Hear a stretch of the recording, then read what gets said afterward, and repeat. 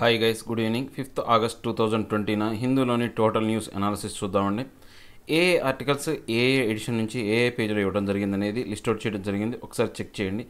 ఇక first article వచ్చేసి Odisha government to promote cage fishing. అంటే కేజ్ ఫిషింగ్ అంటే ఏంటంటే ఒక పంజరం లాంటి దాన్ని తయారు చేసి దాంట్లో ఆ చేపలు పెంచడం ఉంటాం. కేజ్ అంటే మనకు తెలుసు కదా, పంజరం లాగా అనమాట. సో ఇలాంటి పంజరాన్ని ఎక్కడ తయారు చేస్తారు ఏంటి అనేది ఇప్పుడు మన యొక్క ఆర్టికల్లో చూద్దాం అనమాట. సో ఈ యొక్క కేజ్ ఫిషింగ్ వల్ల వచ్చే ఉపయోగాలు ఏంటి, దీనివల్ల ఎటువంటి నష్టాలు జరుగుతాయి, లాభాలు ఏంటి అనే వాటిని మనం ఇప్పుడు డిస్కస్ చేద్దాం. యాక్చువల్గా మనకు ఎప్పుడైనా సరే మన ఆక్వాకల్చర్ అంటే ఏంటి అంటే ఎప్పుడైనా కానీ చేపల యొక్క పెంపకాన్ని గురించి మనం చెప్పేదాన్ని మనం ఆక్వాకల్చర్ అనమాట. సో ఇక్కడ ఆక్వాకల్చర్లో రకరకాల విధానాలు ఉన్నాయన్నమాట. సో రకరకాల విధానాల ద్వారా ఈ యొక్క ఆక్వాకల్చర్ అనే దాన్ని మనం అనుసరిస్తూ ఉంటాం అనమాట. సో దీంట్లో ఏంటంటే ముఖ్యంగా ఏంటంటే ఈ యొక్క జీవనోపాధిని పెంచడమే ఈ యొక్క ఆక్వాకల్చర్ కావచ్చు. ఇది అంటే ఆక్వాకల్చర్ ఈజ్ ఆల్సో అగ్రికల్చర్. ఇది కూడా అగ్రికల్చర్లో ఒక భాగమే అనమాట, వ్యవసాయంలో ఒక భాగమే అనమాట. సో లైవ్లీహుడ్ పెంచడం, రూరల్ ఏరియాస్లో కంట్రీలో ఈ యొక్క ఏదైతే వీటి మీద ఆధారపడుతున్న వాళ్ళ యొక్క ఆదాయాన్ని పెంచే విధంగా చేయడమే దీని యొక్క ముఖ్యమైనటువంటి ఉద్దేశం అనమాట. దీంట్లో రకరకాల కల్చర్స్ ఉన్నాయన్నమాట. పాండ్ కల్చర్ ఉంది, నెక్స్ట్ రేస్ వేస్ ఉంది, నెక్స్ట్ రీసర్క్యులేషన్ సిస్టమ్ ఉంది, తర్వాత ఇప్పుడు మనం చెప్పుకునేటువంటి కేజ్ సిస్టమ్ అనేది ఉందన్నమాట. ఇక్కడ పాండ్ అంటే ఏంటంటే మన కుంటల్లో చేపలు పెంచడం ఒకటి. తర్వాత రేస్ వేస్ అంటే ఏంటంటే కంటిన్యూస్గా రన్నింగ్ సోర్స్ ఆఫ్ వాటర్ని మనం ఏం చేస్తామంటే ఆర్టిఫిషియల్గా అంటే ప్రవాహాన్ని ఆర్టిఫిషియల్గా తయారు చేసి ఆ యొక్క వాటర్ని పంపిస్తూ ఉంటాం అనమాట. రీసర్క్యులేషన్ అంటే ఏంటంటే ఇక్కడ ఏంటి ఇందాక చెప్పిన దాంట్లో రేస్ వేవ్స్ అంటే ఏంటంటే కంటిన్యూస్గా వాటర్ని మనం ఒక బోర్లు వాటర్ కానీ ఏదైనా కానీ మనం దాన్ని ఫ్లో చేస్తూ ఉంటాం. కానీ ఇక్కడ రీసర్క్యులేషన్లో ఏం చేస్తారంటే సేమ్ అదే వాటర్ని తిప్పుతూ ఉంటారన్నమాట, రీసర్క్యులేట్ చేస్తూ ఉంటారన్నమాట. సేమ్ మనకు వాటర్ పాండ్స్, వాటర్ పూలింగ్ అంటారు చూసారా, వాటర్ పూల్స్ అని. సో అలాంటివన్నీ కూడా దీన్ని రీసర్క్యులేషన్ సిస్టమ్ అంటారు అనమాట. అంటే అదే వాటర్ని తిరిగి పంపిస్తూ ఉంటారన్నమాట. ఇక కేజ్ సిస్టమ్ గురించి మనం ఇప్పుడు చూసుకుందాం. కేజ్ స్ట్రక్చర్ అంటే ఒకసారి ఇక్కడ చూడండి. ఏదైనా కానీ పెద్ద నదిలో కావచ్చు, లేకపోతే ఏదైనా పెద్ద చిన్న చిన్న జలాశయాల్లో కావచ్చు, పెద్ద జలాశయాలు కావచ్చు, లేకపోతే ఏదైనా ఒక నదీ పరివాహ ప్రాంతాల్లో ఏం చేస్తారంటే ఒక నెట్ లాగా ఇలా కడతారనమాట. నెట్ లాగా కట్టి అక్కడ చేపలు అనేవి బయటికి పోనీయకుండా అక్కడక్కడ తిరిగే విధంగా చేస్తారు. సో దీన్ని ఏమంటామంటే మనం ఈ యొక్క కేజ్ కల్టివేషన్ అంటాం అనమాట. సో ఈ చేపలన్నింటినీ కూడా ఈ అంటే ఈ యొక్క ఫిష్లన్నింటినీ కూడా ఒక మెస్ ఎన్క్లోజ్ అనమాట, ఒక మెస్లో దాన్ని ఎన్క్లోజ్ చేస్తారనమాట. దీన్ని ఏమంటారంటే మనం ఈ యొక్క కేజ్ కల్టివేషన్ అంటాం, లేకపోతే కేజ్ ఆక్వాకల్చర్ అంటాం, కేజ్డ్ ఆక్వాకల్చర్ అంటామంట. సో ఇది ఏంటంటే ఒక రిజిడ్ ఫ్రేమ్ అనమాట, బాగా దృఢంగా ఉంటుంది ఈ ఫ్రేమ్ అనేది, అంత ఈజీగా తెగదనమాట. సో దీంట్లో ఏంటి అంటే ఒక ఎగ్జిస్టింగ్ వాటర్ సోర్స్లోనే దీని మధ్యలో దీన్ని ఏర్పాటు చేస్తారనమాట. సో ఇలా చేపలు అనేవి ఆ యొక్క దాంట్లోనే ఉంటే దాంట్లోనే పెరుగుతూ ఉంటాయి అనమాట. సో ఈ యొక్క మెషిన్ అనేది మనం చూసుకుంటే ఏంటి ఈజియర్ అనమాట. చాలా వరకు దీన్ని ఇలా యాక్చువల్గా ఇలా డబ్బాలతో కట్టి ఇలా ఫ్రేమ్ తయారు చేస్తారనమాట. సో దీని ఏంటంటే చాలా ఈజీగా మనం తయారు చేయొచ్చు, ఎటువంటి ఇబ్బంది అనేది లేదు. తర్వాత దీని యొక్క అబ్జర్వ్ చేయడం కానీ, హార్వెస్ట్ చేయడం, దాన్ని పండించడం కానీ చాలా ఈజీ అనమాట, ఈజీ టెక్నాలజీ అనమాట. సో దీంట్లో ఏంటి అంటే ఈ యొక్క వాటర్ అనేది దాంట్లో నుంచి ఈజీగా పాస్ అయ్యే విధంగా, అంటే మెష్లోంచి ఈజీగా పాస్ అయ్యే విధంగా, తర్వాత క్వాలిటీ ఆఫ్ వాటర్ అనేది మెయింటైన్ చేసే విధంగా, వేస్టేజ్ అనేది రిమూవ్ చేసే విధంగా ఈ యొక్క కల్చర్లో మనకు మంచి అడ్వాంటేజెస్ అనమాట వీటిలో. సో ఇక మనం నెక్స్ట్ అడ్వాంటేజ్ కింద మనం చూసుకుంటే ఏంటంటే ఇప్పుడు ఇది చూస్తే పూర్తిగా ఏంటంటే కంపారిటివ్లీ లో క్యాపిటల్ అనమాట. చాలా దీని పెట్టుబడి అనేది చాలా తక్కువ. తర్వాత దీంట్లో సింపుల్ టెక్నాలజీ, పెద్ద టెక్నాలజీ అవసరం లేదు. జస్ట్ ఒక గట్టి దృఢమైనటువంటి ఒక మెస్ అనే దాన్ని నీటి మధ్యలో కనుక ఏర్పాటు చేస్తే అయిపోతుంది, పెద్ద టెక్నాలజీ అవసరం లేదు. తర్వాత ఈ యొక్క ఫిష్ అనేది ఎక్కువగా మనకు ఈ యొక్క చేపల ఉత్పత్తులు అనేది ఆప్టిమైజ్ అనమాట, ఎక్కువగా వస్తాయి అనమాట, ఈ యొక్క వాటర్ బాగా అవైలబిలిటీ ఉంటే కనుక.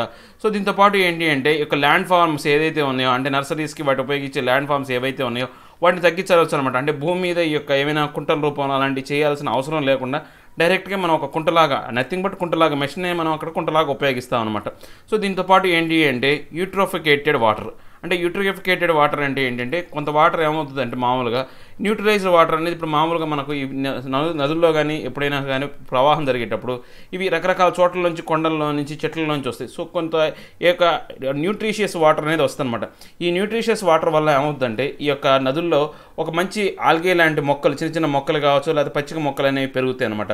అవి అనేది కొంతవరకు ఏమవుతుందంటే ఆ యొక్క పూర్తిగా పెరిగిపోయి ఆ వాటర్ అంతా కూడా పొల్యూటెంట్, అంటే ఆ యొక్క వేస్ట్ అనేది అక్కడే ఆగిపోయే విధంగా చేసి అక్కడంతా వాటర్ అంతా కలుషితం చేస్తాయి అనమాట.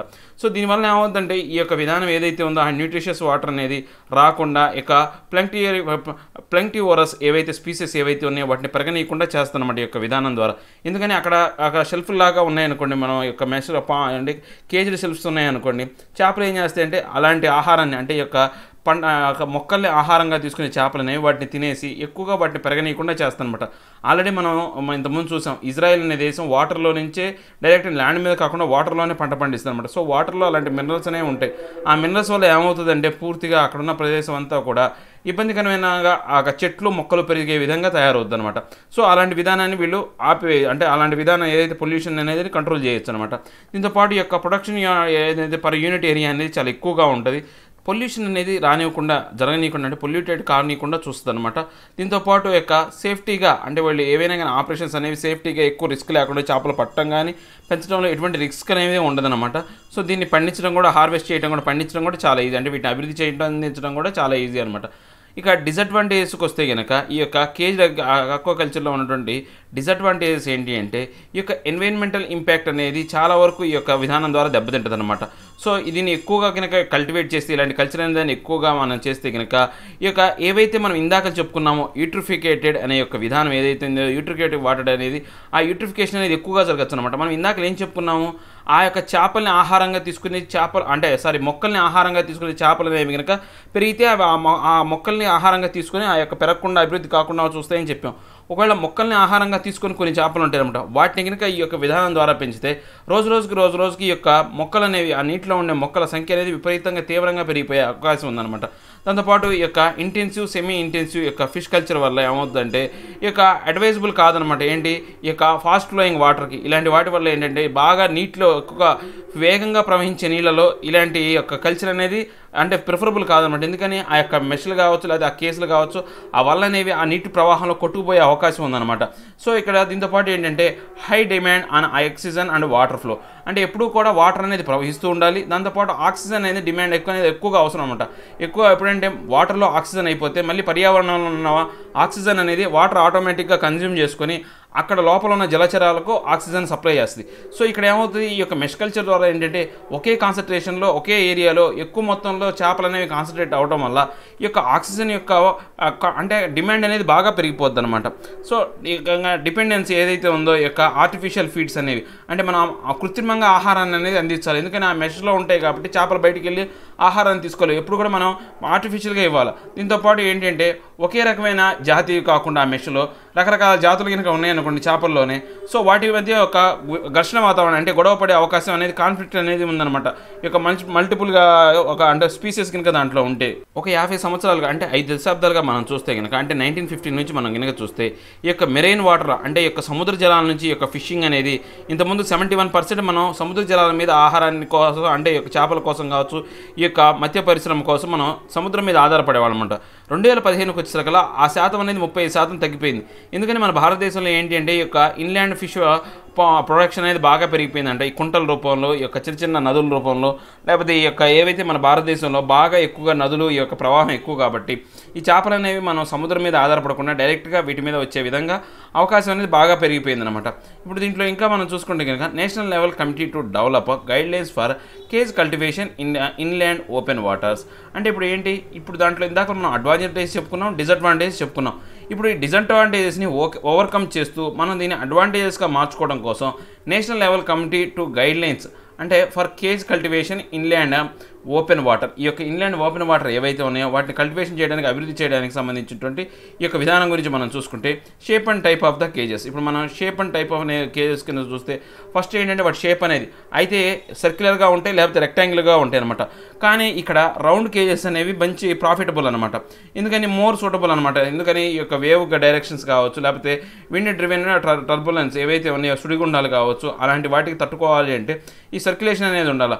నెక్స్ట్ దీంతో పాటు అంటే ఏంటంటే ఈ యొక్క వాడే ఈ యొక్క మెస్ అనేది డ్యూరబుల్ అనమాట, ఎక్కువ మన్నిక ఉండాలి. డ్యూరబుల్ అంటే మనకు తెలుసు కదా, ఎక్కువ కాలం అనేది పనిచేసే విధంగా మన్నిక ఉండాలన్నమాట. అది కూడా దాంతోపాటు స్టేబుల్ కేజ్ అనేది మెటీరియల్ అనేది యూజ్ చేయాలన్నమాట. సో దాంతోపాటు ఇక సైట్ సెలక్షన్ మనం చూసుకుంటే లార్జ్ అండ్ డీప్ రిజర్వాయర్స్ అంటే పెద్ద డీప్ రిజర్వాయర్స్లో ఉండాలా. సో పెద్ద నదులు కానీ పెద్ద సరస్సులు మాత్రమే ఉపయోగించుకోవాలి. కానీ చిన్న కుంటలో లేకపోతే ఈజీగా యొక్క తొందరగా మనకు అంటే ఎండిపోయే నదుల్లో కానీ అలాంటి వాటిలో మనం చూసుకోకూడదు అనమాట. అలాంటి చోటనే మనం ఎక్కువగా యొక్క కల్చర్ అంటే కేజ్ కేజ్ అనే దాన్ని ఏర్పాటు చేయాలి ఈ ఫిష్కి సంబంధించిన దాంట్లో. దాంతోపాటు ఈ యొక్క సేఫ్టీ లొకేషన్ ఉండాలన్నమాట. ఏంటి ఈ యొక్క స్మూత్గా కల్టివేషన్ చేయడానికి కొన్ని సుడిగుండాల దగ్గర లేకపోతే ప్రవాహం ఎక్కువగా ఉండే చోట ఇలాంటి వాటిని జరగనీయకుండా చూడాలి. దాంతోపాటు మినిమైజింగ్ యూజర్ కాన్ఫ్లిక్ట్స్ అంటే సమస్యాత్మక ప్రదేశాలు ఏవైతే ఉన్నాయో అక్కడ ఏర్పాటు చేయకుండా ఉండాలన్నమాట వీటితో పాటు.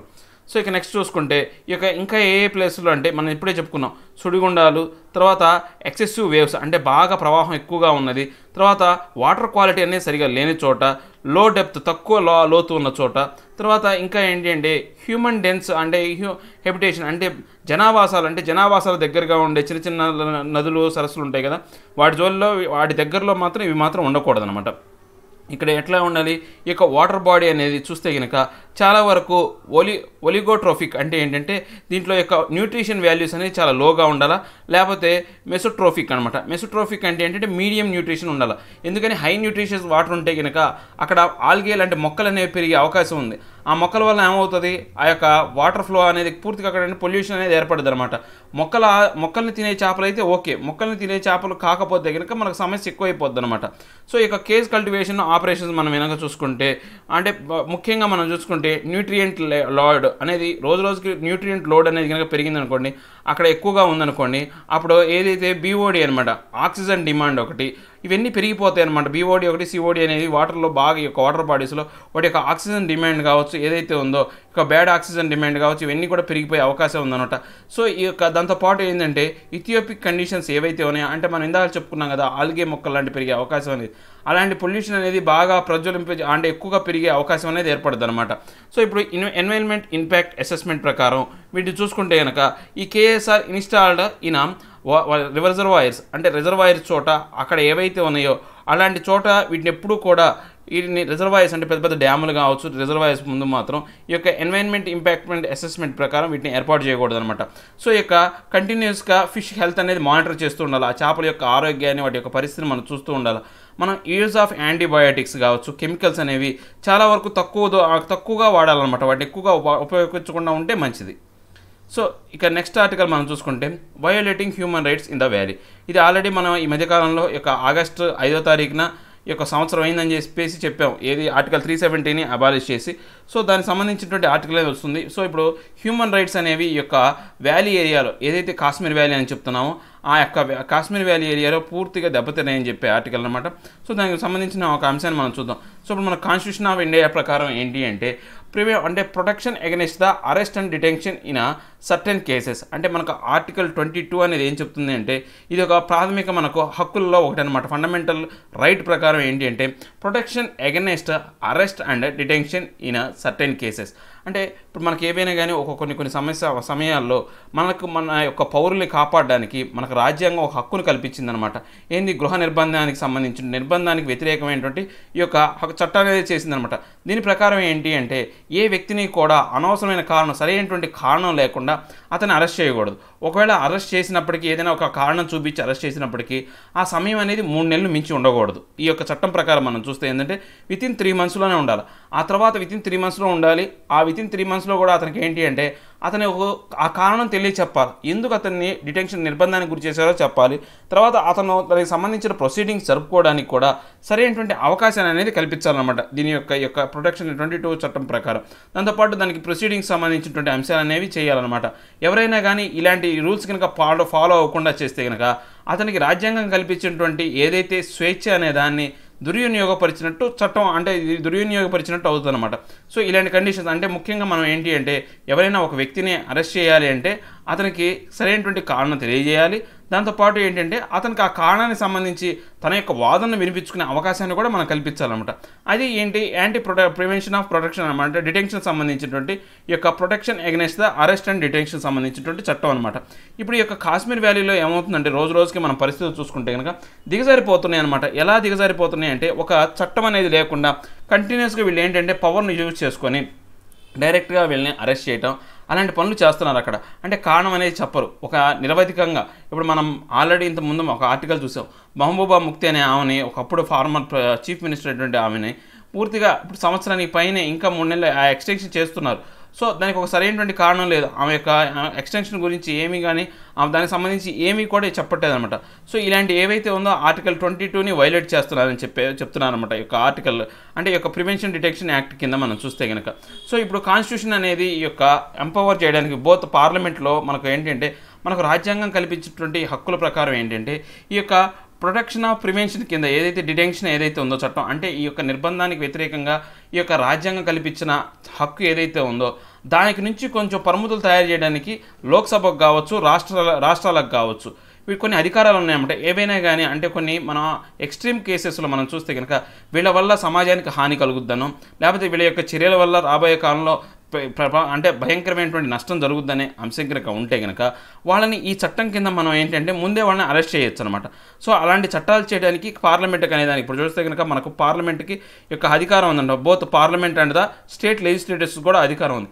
సో యూనియన్ లిస్ట్లో కనుక చూస్తే కనుక క్లాస్ అంటే యొక్క సెక్షన్ 9 అనేది మన కనుక అంటే ఆ యొక్క సబ్ క్లాస్ ఏదైతే ఉందో ఆ క్లాస్ 9 అనేది ఏం చెప్తుంది అంటే ఈ యొక్క డిటెన్షన్ సంబంధించినటువంటి చట్టాన్ని చేసే అధికారం అనేది పార్లమెంట్కి ఉంది యూనియన్ లిస్ట్లో. స్టేట్ లిస్ట్లో ఏంటి అంటే క్లాస్ 3 అనేది మనం కనుక చూస్తే అలాంటి ఏవైనా కానీ డిటెన్షన్ సంబంధించిన చట్టాలు అనేవి రాష్ట్ర సభలు చేయడానికి అవకాశం ఉందన్నమాట. దీని ప్రకారం ఏంటి అంటే వీళ్ళు రెండు కూడా చట్టాలు చేసే విధంగా చేయొచ్చు అనమాట దీనికి సంబంధించి. సో అలాంటి విధానాన్ని ఆ యొక్క ప్రకరణని దృష్టిలో పెట్టుకొని వీళ్ళు ఏం చేశారు అంటే ద నేషనల్ సెక్యూరిటీ యాక్ట్ 1980 అనే దాన్ని, తర్వాత Jammu and Kashmir public safety act అనే 1978 అనే యాక్ట్ని తయారు చేశారన్నమాట. ఈ యొక్క నేషనల్ సెక్యూరిటీ యాక్ట్ అనేది అస్సాం రాష్ట్రంలో ఎక్కువగా ఉపయోగించారు దీన్ని. ఈ యొక్క నేషనల్ సెక్యూరిటీని ఉద్దేశించుకొని అక్కడ ఎవరైతే కొంతమంది ఇబ్బందికరమైనటువంటి పరిస్థితులు క్రియేట్ చేసే వాళ్ళు ఎవరైతే ఉన్నారో వాళ్ళని అరెస్ట్ చేశారు. సో ఈ యొక్క జమ్మూ అండ్ కాశ్మీర్ యాక్ట్ అనేది స్పెసిఫిక్గా జమ్మూ అండ్ కాశ్మీర్ అనమాట. ఇది పబ్లిక్ సేఫ్టీ యాక్ట్. ఇప్పుడు ఈ పబ్లిక్ సేఫ్టీ యాక్ట్ కిందనే వీళ్ళు ఏం చేశారంటే డిటెన్షన్కు పంపించారనమాట. So reportedly used to detain many politicians in Jammu and Kashmir. ఇలాంటి విధానం ద్వారా ఈ యొక్క జమ్మూ అండ్ కాశ్మీర్లో చాలామంది పొలిటీషియన్లు అనే వాళ్ళని ఎప్పుడు కూడా గృహ నిర్బంధానికి పంపిస్తూ ఉంటారనమాట. సో ఈ యొక్క issues associated with preventive detention, ఈ యొక్క ప్రివెంటివ్ డిటెన్షన్ సంబంధించి కొన్ని అంశాలు అనేవి కొన్ని సమస్యలు అనేవి ఉన్నాయన్నమాట.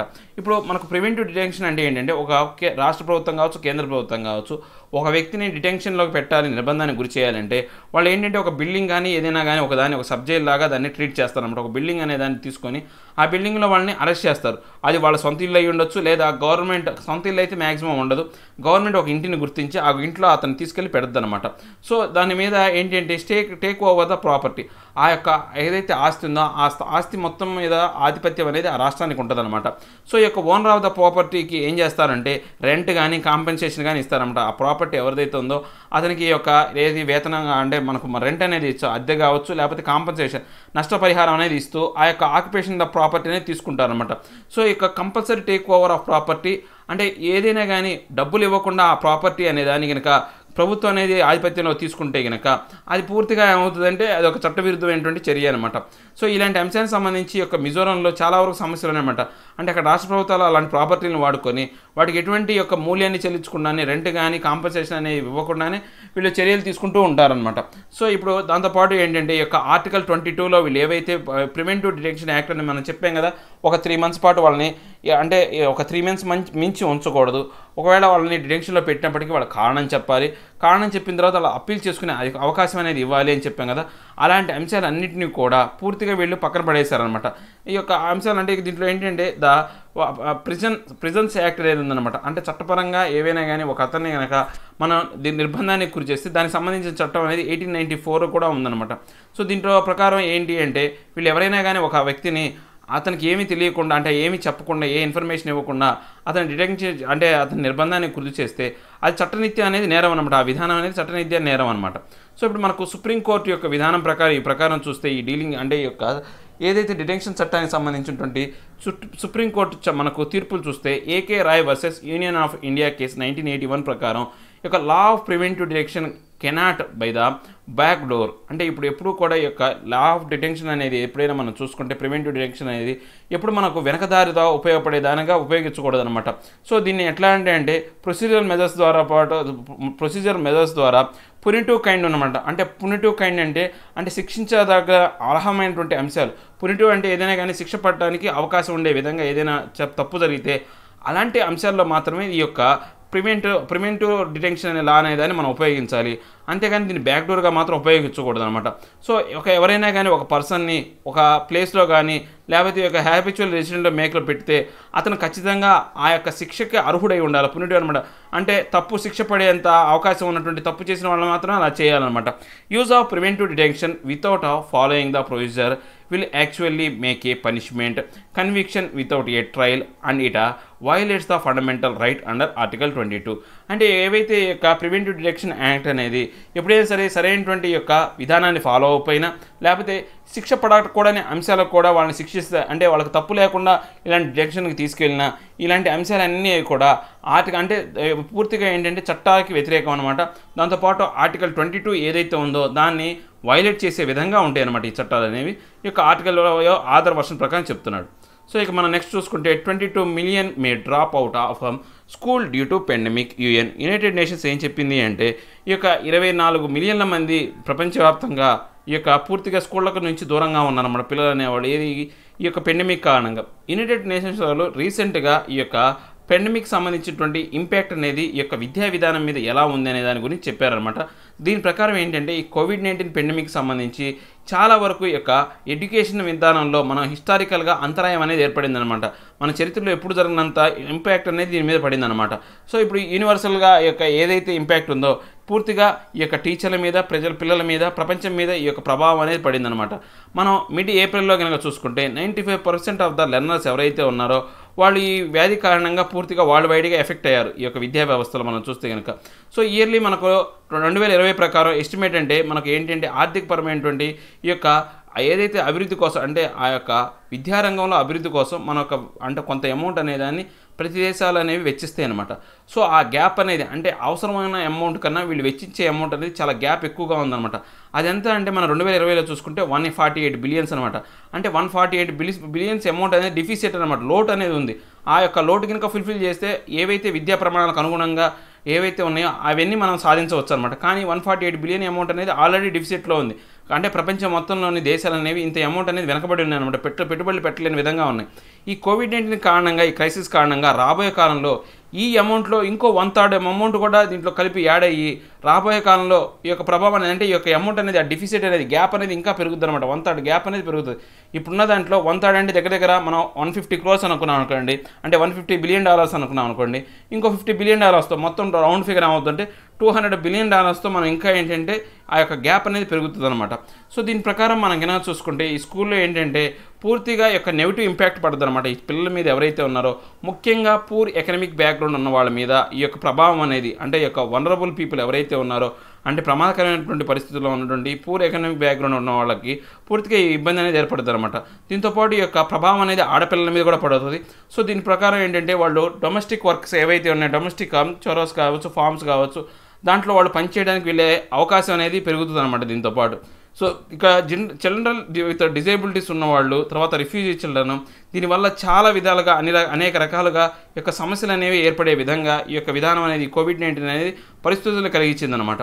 సో ఈ యొక్క అంటే టేబులర్ ఫార్మేట్ కూడా ఇవ్వడం జరిగిందనమాట. ఎంత అనేది మనకు ఫైనాన్షియల్ గ్యాప్ అనేది మనం చూస్తే కనుక 390 అనేది ఉంది. ఇప్పుడు రాబోయే కాలంలో అంటే మొత్తం మనకు 1480 ఫైనాన్షియల్ గ్యాప్ అనేది ఇక్కడ నుంచి ఇక్కడ చూసుకుంటే 2020కి అంటే 2015లో మనం చూసుకుంటే ఇంత ఉంటే ఇంత 11% ఉంటే మనకు 2020 అంటే 2020కి వచ్చాక 29% అనేది పెరిగిందనమాట ఈ యొక్క ఫైనాన్షియల్ గ్యాప్ అనేది.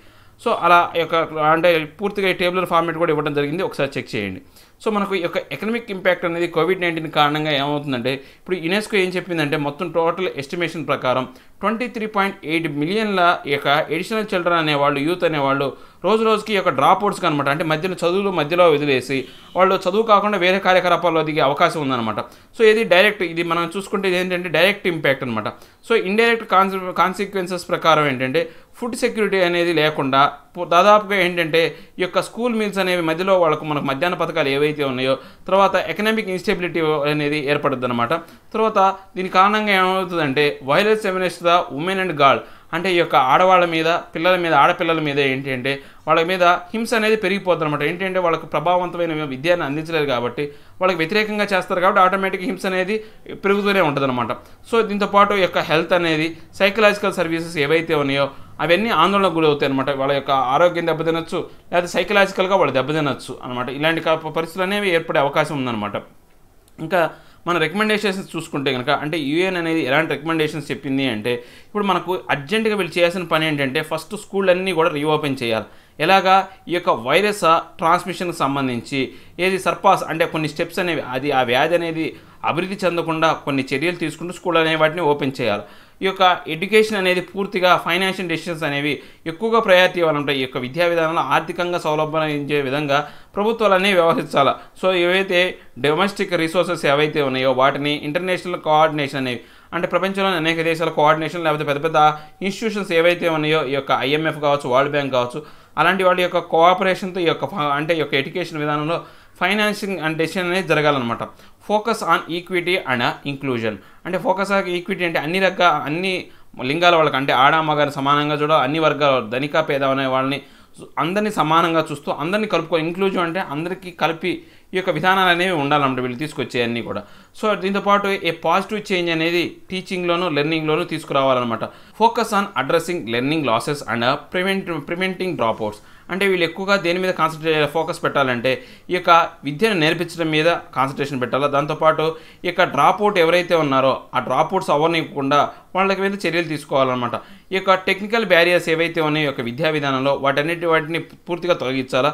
సో ఈ యొక్క డిజిటల్ ఇన్ఫ్రాస్ట్రక్చర్ అనే దాన్ని లోయర్ కనెక్టివిటీ ఏదైతే కాస్ట్ ఉందో, తక్కువ కాస్ట్తో ఈ యొక్క డిజిటల్ ఇన్ఫ్రాస్ట్రక్చర్ అనే దాన్ని ఏర్పాటు చేసే విధంగా చర్యలు తీసుకోవాలన్నమాట. సో ఇక మనం నెక్స్ట్ ఆర్టికల్ చూసుకుంటే Trump bars H1B visa holders from federal jobs. మనం ఈరోజు మార్నింగ్ ఈ యొక్క హిందూ ఆర్టికల్లో మోర్ ఆఫ్ ద సేమ్ అనే దాని ఆర్టికల్ అనేది చూసాము. దానికి సంబంధించి H1B వీసాలు అనే వాటిని ఆయన తొలగించడమే కాకుండా, అంటే దాంట్లో పరిమితులు ఏర్పరచడమే కాకుండా ఈ యొక్క ఫెడరల్ జాబ్స్ ఏవైతే ఉన్నాయో ఆ ఫెడరల్ జాబ్స్లో కాంట్రాక్ట్ ఎంప్లాయీస్ ఎవరైతే ఉన్నారో వాళ్ళు ఖచ్చితంగా భారతీయులు కాకుండా ఆ యొక్క అమెరికా స్వదేశీయుల్ని తీసుకోవాలనే ఉద్దేశంతో ఈ యొక్క ఆర్టికల్స్ అనేవి చెప్పడం జరిగిందనమాట. ఈ 3 ఆర్టికల్స్ దానికి సంబంధించింది. మన యొక్క ఫస్ట్ ఆర్టికల్ మనది యొక్క దాని ఇంపార్టెన్స్ మనం ప్రకారం చూసుకుంటే, ఏదైతే ఈ యొక్క USA అనేది ఆర్డర్ ప్రకారం ఏంటి అంటే, ఈ యొక్క ఫెడరల్ కాంట్రాక్టింగ్లో ఎవరైతే వేరే దేశ వాళ్ళని హైర్ చేయడం అనేది పూర్తిగా అనేది ఆలోచించాలి. వాళ్ళని ఎలినేట్ చేయాలి, అంటే వేరే దేశ వాళ్ళని ఆ ఉద్యోగాల్లో లేనకుండా చేయాలని చెప్పేసి ఈ యొక్క చట్టం అనేది తయారు చేయడం జరిగిందనమాట. సో దీంతోపాటు దీనికి ప్రకారం ఏంటంటే, ఎంప్లాయర్స్ ఎవరైతే ఉన్నారో అమెరికన్ జాబ్స్ కోసం వచ్చే వాళ్ళకి ఈ యొక్క టెంపరీ ఫారినర్స్ కావచ్చు, లేకపోతే ఈ యొక్క లేబర్ రెడ్యూస్డ్ ఆపర్చునిటీస్ ఏవైతే ఉన్నాయో ఈ యొక్క US వర్కర్స్ అంటే US వర్కర్లకి అవకాశాన్ని వచ్చే విధంగాను ఈ యొక్క ఇతర దేశాలలో అవకాశం లేకుండా చేసే విధంగా వీళ్ళు చర్యలు అనేది తీసుకున్నారనమాట. దీంతోపాటు ఏంటి అంటే ముఖ్యంగా ఈ యొక్క టెన్షన్ అనేది ఎక్కువ అయిపోయిందనమాట. ఎందుకని ఇప్పుడు మనకు అవుట్సోర్స్ నుంచి ఈ యొక్క టెక్నాలజీ రంగం జాబ్స్లో మనం చూస్తే కనుక 20% అనేది దీంట్లోనే ఉన్నారనమాట. యాక్చువల్గా ఏంటంటే ఇప్పుడు మన ఈ యొక్క US ఎకానమీలో మనం ఆల్రెడీ చాలాసార్లు చెప్పుకున్నాం, విదేశీయులే ఈ యొక్క US ఎకానమీకి స్ట్రెంగ్త్ అనమాట. వాళ్ళ వల్లనే ఈ యొక్క US ఎకానమీ అనేది ఇంత స్టేబుల్గా ఉండడానికి కారణమైంది. అలాంటి ఈ యొక్క ఎకానమీని ఇప్పుడు వీళ్ళు ఇలాంటి చర్యల ద్వారా చేయడం వల్ల ఏమవుతుందంటే, ముఖ్యంగా ఏమవుతుంది, వాళ్ళు ఏదైతే బలోపేతమైనటువంటి ఎకానమీని దెబ్బతినే అవకాశం ఉందన్నమాట. దీని యొక్క కారణంగా ఎవరు ఎక్కువ ఈ ఇంప్లికేషన్స్ అనేవి ఈ ప్రభావాలని ఎవరి మీద ఎక్కువగా పడతాయి అంటే, ముఖ్యంగా మనం చూసుకుంటే కనుక ఈ యొక్క ఎఫెక్ట్ అనేది ఇండియా మీద పడుతుంది అనమాట. సో ఈ యొక్క ఎఫెక్టివ్ H1B వీసా హోల్డర్స్ అనేవాళ్ళు ఎక్కువగా మన భారతీయులే ఉన్నారు. దీంట్లో IT information technology enabled services అనేవి ఎక్కువగా ఉన్నాయన్నమాట. సో దీంతోపాటు చూసుకుంటే ఏంటంటే ఈ యొక్క US ఎకానమీ అంతా కూడా ఇండియా వాళ్ళకి సంబంధించినటువంటి జాబ్ల మీద ఆధారపడి ఉంది. దాంతోపాటు మన భారతదేశంలో ఉండి అమెరికాలో పెట్టుబడి పెట్టి ఇన్వెస్ట్ చేసి ఈ యొక్క ఎకానమీని వాళ్ళు అభివృద్ధి చేస్తూ అక్కడ జాబ్ క్రియేషన్ చేసే వాళ్ళు కూడా ఈ యొక్క ఏవైతే ఈ యొక్క చేంజెస్ వల్ల, మార్పుల వల్ల వాళ్ళు ఇబ్బంది పడవచ్చు అనమాట.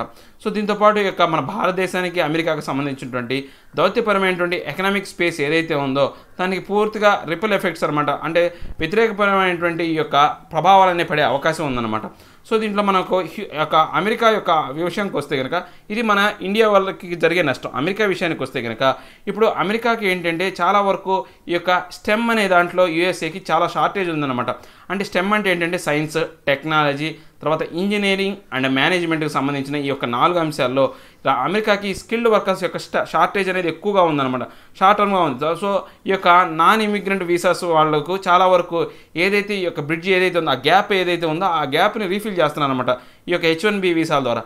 కానీ ఎప్పుడైతే ఈయన ఈ యొక్క H1B వీసాలు నిలుపుదల చేయటం వల్ల అమెరికాకి గ్యాప్ అనేది ఇంకా పెరిగే అవకాశం ఉంది. సో ఈ యొక్క ప్రభావం అనేది ఆర్థికంగా వాళ్ళ మీద భారం పడే అవకాశం ఉంటుందన్నమాట. సో దీనివల్ల ఇట్లా రెండు భారతదేశానికి అటు అమెరికాకి రెండు రకాలైనటువంటి నష్టం కలిగే వాటిల్లే అవకాశం అయితే ఉందన్నమాట.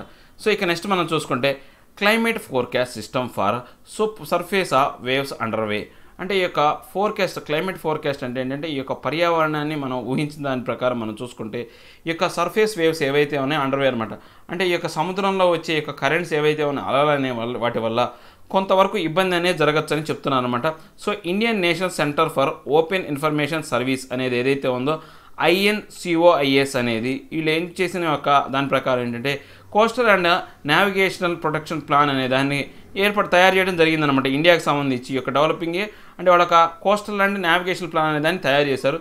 సో ఆ తయారు చేసిన యొక్క ఈ ప్లాన్ అంటే ఏంటి, దాని ప్రకారం ఏంటి, అంటే ఇక్కడ నేచర్ సైంటిఫిక్ రిపోర్ట్ ప్రకారం ఏ అంశాలు దీంట్లో ఉన్నాయి అనే అంశాలన్నింటిలో దీంట్లో ముఖ్యంగా ఏంటంటే మనకు 2018లో ఏం జరిగింది అంటే ఇండియన్ కోస్టల్ లైన్ అనేది పూర్తిగా డ్యామేజ్ అయిందనమాట. ఎక్కడి నుంచి కేరళ నుంచి మహారాష్ట్ర వరకు ఈ యొక్క డిస్టెన్స్ సోర్స్ లైక్ ఏంటంటే సదరన్ ఇండియన్ ఓషన్ నుంచి వచ్చినటువంటి ఈ కరెంట్స్ వల్ల ఏమైందంటే అక్కడ పూర్తి వినాశనం అనేది ఏర్పడింది. ఈ యొక్క కరెంట్స్ అనేవి రకరకాలుగా రావచ్చు అనమాట. తుఫాన్ల కారణంగా రావచ్చు, రకరకాల కారణంగా రావచ్చు. సో వాటన్నిటి గురించి ఇప్పుడు మనం డిస్కస్ చేద్దాం. సో ఇప్పుడు 2018 ఆల్రెడీ చెప్పుకున్నాం కదా, కేరళ మహారాష్ట్రలో చాలా వరకు డ్యామేజ్ జరిగింది అనేది. ఈ యొక్క డ్యామేజ్ అనేది ఎందుకు జరిగిందంటే హై వేవ్స్ వల్ల, తర్వాత యొక్క ఏవైతే అంటే సైక్లోన్లో వచ్చే సర్వసాధారణమైనటువంటి కొన్ని సౌత్ వెస్ట్ మాన్సూన్ వల్ల ఆ స్వెల్ సర్జ్ వల్ల ఈ యొక్క డ్యామేజ్ అనేది జరిగిందనమాట. INOCIS ఏదైతే ఉందో ఈ యొక్క దీనికి సంబంధించి వీళ్ళు ఏంటంటే ఒక దాన్ని క్లైమేట్ చేంజ్ సంబంధించి ఫోర్కాస్ట్ సిస్టమ్ సంబంధించి ఒక అంశాన్ని డెవలప్ చేశారు. అంటే better coastal and navigation protection plan అనే దాన్ని వీళ్ళు డెవలప్ చేశారనమాట. సో దీని ప్రకారం ఏంటంటే వీళ్ళు ఇన్వెస్టిగేషన్ చేస్తారనమాట. ఈ లింక్ ఏదైతే ఉందో వేవ్ యాక్టివిటీకి తర్వాత ఇండియన్ ఓషన్లో ఉన్నటువంటి ఈ యొక్క సమ్మర్ ఇంటర్ సీజనల్ వేరియేషన్స్ ఏవైతే ఉన్నాయో కాళ్ళు ఏమంటామంటే BSISO అంటాం అనమాట. BSISO అంటే ఏంటంటే Bowral summer intra seasonal oscillations అనమాట. అంటే ఈ యొక్క Bowral summer intra seasonal oscillations అంటే ఈ యొక్క ఏవైతే గాలి అనేది ప్రవాహం అనేది ఈ యొక్క సమ్మర్ సీజన్లో తిరుగుతూ ఉంటుంది అనమాట, దానికి సంబంధించింది అనమాట. సో ఇది మన భారతదేశం చూసుకుంటే ఇండియన్ సమ్మర్లో మన యొక్క మాన్సూన్ అనేది చాలా ఎక్కువగా ఉండటం కారణంగా ఏమవుతుందంటే ఈ యొక్క ఇంటర్ సీజనల్ ఆసిలేషన్స్ అనేవి జరుగుతాయి అనమాట. సో దీన్ని ఎట్లాగా ఇన్ ద ఫార్మ్ ఆఫ్ యాక్టివ్గా ఉండొచ్చు, లేకపోతే వీక్గా బ్రేక్గా ఉండవచ్చు అనమాట. దీనివల్ల ఏమవుతుందంటే ఈ యొక్క సమ్మర్ మాన్సూన్ సీజన్లో కూడా వర్షపాతం అనేది ఏర్పడే అవకాశం ఉంది. మనం ఇంతకుముందు చెప్పుకున్నాం కదండి, అంటే eastern flows currents, western currents అనేవి అలాంటి విధానం ద్వారా వర్షపాతం అనే పడే అవకాశం ఉందన్నమాట. సో ఈ యొక్క సీజనల్ వేరియేషన్ ప్రకారం మనం చూసుకుంటే ఈ యొక్క ట్రిపికల్ ISO అనే దాన్ని మనం యూజువల్గా చూస్తే కనుక రెండు రకాలుగా ఉందన్నమాట. ఏంటి, మీడియన్ జూలియన్ ఆసిలేషన్ అంటే MJO ఒకటి, నెక్స్ట్ BSISO అంటే boreal summer intra seasonal oscillations అనమాట. సో ఈ యొక్క boreal summer intra seasonal oscillations ఏవైతే ఉన్నాయో ఇటు ఎట్లా ఉంటాయండి, ఎప్పటి నుంచి ఎప్పుడు ఉంటాయంటే జూన్ నుంచి అక్టోబర్ మధ్యలో బాగా ఎక్కువగా ప్రభావితంగా ఉంటాయి. నెక్స్ట్ MJO అనేది ఎక్కువగా కూడా వీటి యొక్క డామినేట్స్ ఎప్పుడు ఎక్కువగా ఉంటాయండి. ఈ యొక్క బోరల్ చూసుకుంటే ఈ యొక్క వింటర్ సీజన్ అయినటువంటి డిసెంబర్ నుంచి ఏప్రిల్లో ఎక్కువగా ఈ కరెంట్స్ అనేవి ఉంటాయి అనమాట. సో వీటి కారణంగా ఏవైతే ఉన్నాయో ఈ యొక్క BSISO ప్రకారం చూసుకుంటే కనుక ఈ యొక్క ఏషియన్ సమ్మర్ మాన్సూన్ అనేది one of the most prominent source of the short term climate variety in the global monsoon system.